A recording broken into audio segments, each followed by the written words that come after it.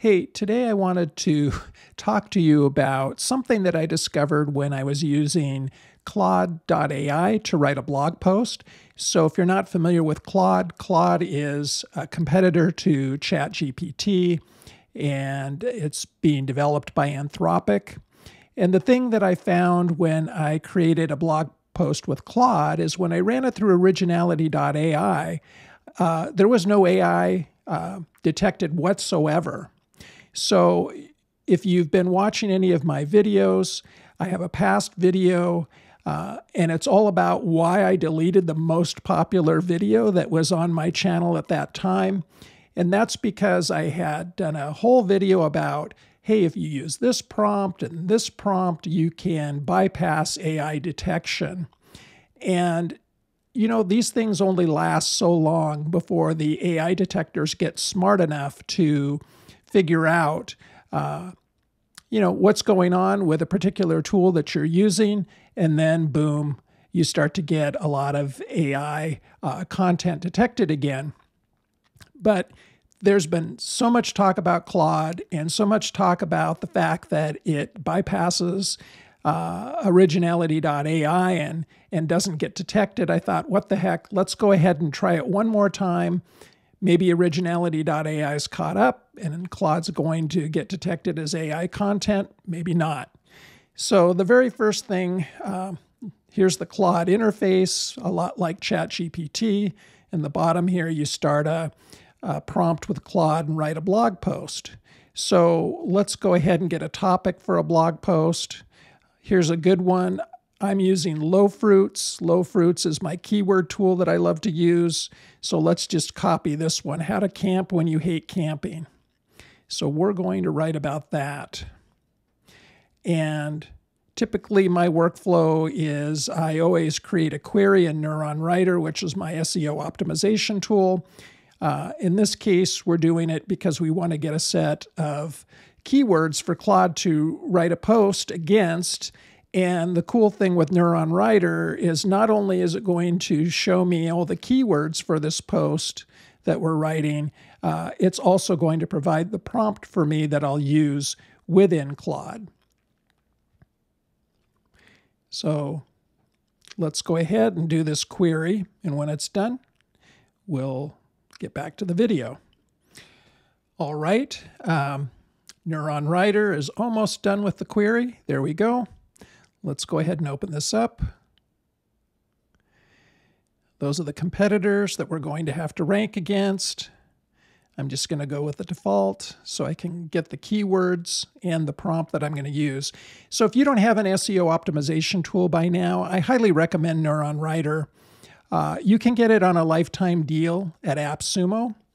And there's a link in the video description to both Low Fruits, which is the keyword tool that I use, and Neuronwriter. I've purchased both. I use both for blogging. In the interest of full transparency, I am an affiliate for both. So if you do happen to make a purchase using the links, I do get a commission. So with that out of the way, we need to get our keywords over into Claude and write our post. So the nice thing about Neuronwriter, and the reason I'm showing you this, is in Neuronwriter, it's going to give me a prompt to use that I can copy, and it will have all of the suggested keywords that should be in the article. So I'm just going to grab that. I'm going to go over to Claude, and I'm going to copy in the prompt. And just so you can see what's going on here, that's the prompt that Neuronwriter creates.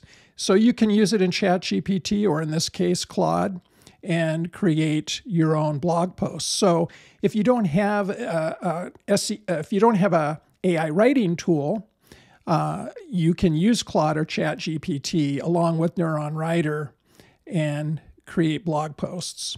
So we're going to have it go ahead and create this post. And the one thing I like about Claude is currently it's free. It's extremely fast. It just does a really nice job writing blog posts. So I'm going to go ahead, we'll pause the video, and when it's complete, we're going to see if it's still going to pass Originality.ai like some of the previous posts that I've written with Claude have. All right, Claude has finished writing the post. I'll just scroll up to the top here so you can get an idea. Here's the post that it's created based on the prompt that I pulled from Neuronwriter along with all of the keywords that I want to include. So now what I'm going to do is copy this. Okay, let's take the output from Claude and we'll scan it in Originality.ai and check it for plagiarism as well and see what we get. So that's the post. Let's go ahead and scan that.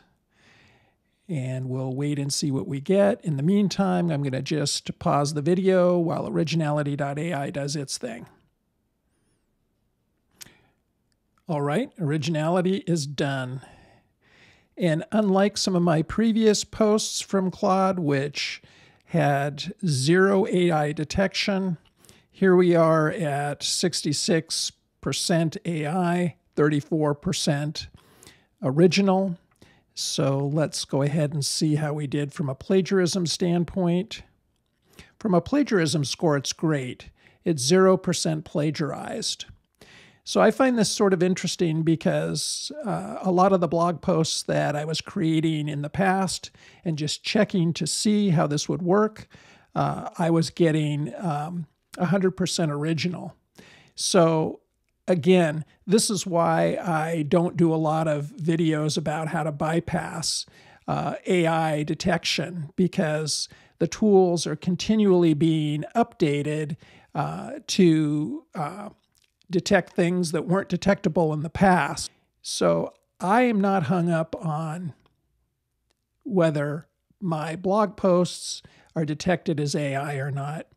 Now, like I continue to talk about in most of my videos, I want to make sure that you're also, going through, you want to edit for facts and data and make sure everything's correct.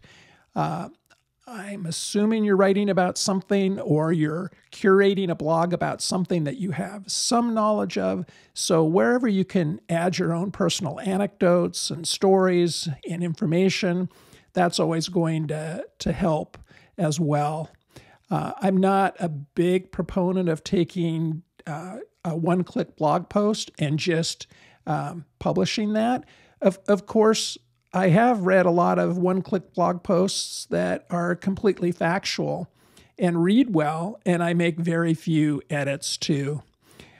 In fact, 2 tools that I use, KoalaWriter and SEOwriting.ai, both of them do great one-click blog posts, and not all of them, but many of them, I just post right out of the box. I go through, I fact check, but as long as everything's factual, I just go ahead and post it if it makes sense to do that. I want to make sure that I'm bringing something that's quality, something that is useful for the person that's reading it. But if the one-click blog post has done it, I don't mess around with it too much. Now, we can talk about whether doing this is a good thing or a bad thing, but I will tell you, if you're sort of writing everything on your own right now, you're probably one of the few writers left doing it, because people are really scaling up websites quickly with AI. Now, what does Google think about it? I don't know what the future will bring. Much of what Google says now is they're not too concerned with AI written content as long as it's quality.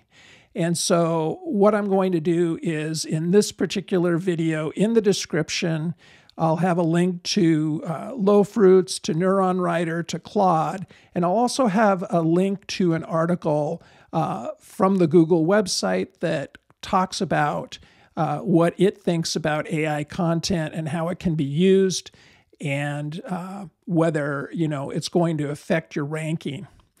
Again, these things are fluid.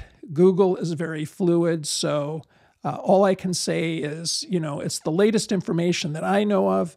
If you have any information or links to any information that's more current than the one I'll put in this video description, please put it in the comments so other people can read it.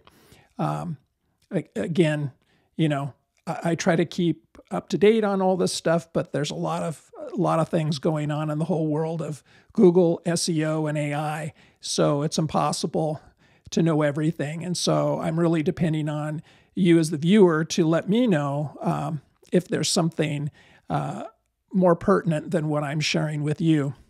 So I hope you found this video useful, and until next time, take care.